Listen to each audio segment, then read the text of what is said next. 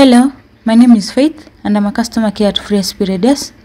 Today I will guide you on how to set up your payment gateway. Navigate to settings and then payment gateway.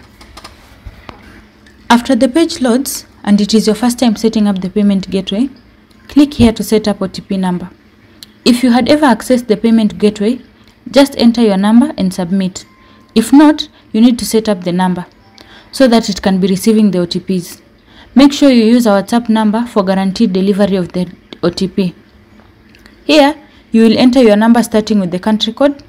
For this demo, I will use the customer care number 2547-690-23642 and then click submit. An OTP will be sent. You will enter it here and then click verify. This will update your OTP number for accessing the gateway. Go back to payment gateway. Now enter the number here again so that you can now access the payment settings. I will type 254-769-023642. Enter the new OTP and click verify. Here, you will choose your payment gateway.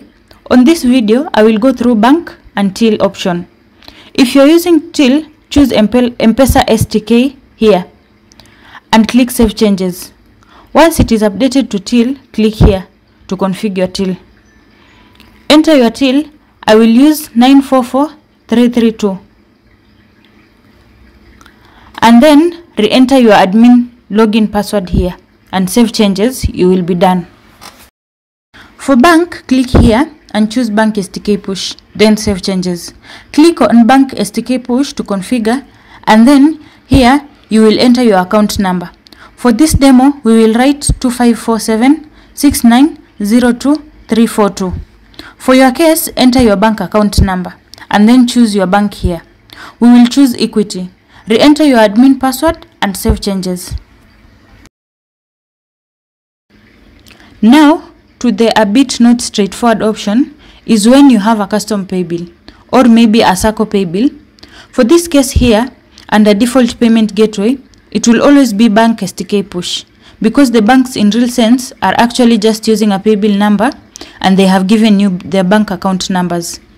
So the banks will have in the system, we have already pre-configured their Paybills.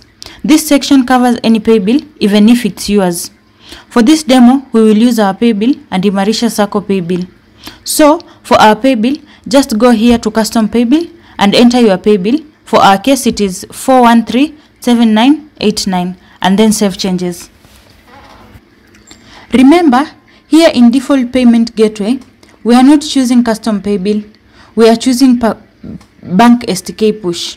So now we will click bank STK push here and then under bank name, we will choose custom bank. So this custom bank has our Paybill that we have just configured in custom Paybill a few moments ago and our account name. We can enter anything since the Paybill is yours and all the money goes to your Paybill account. It doesn't matter the account name.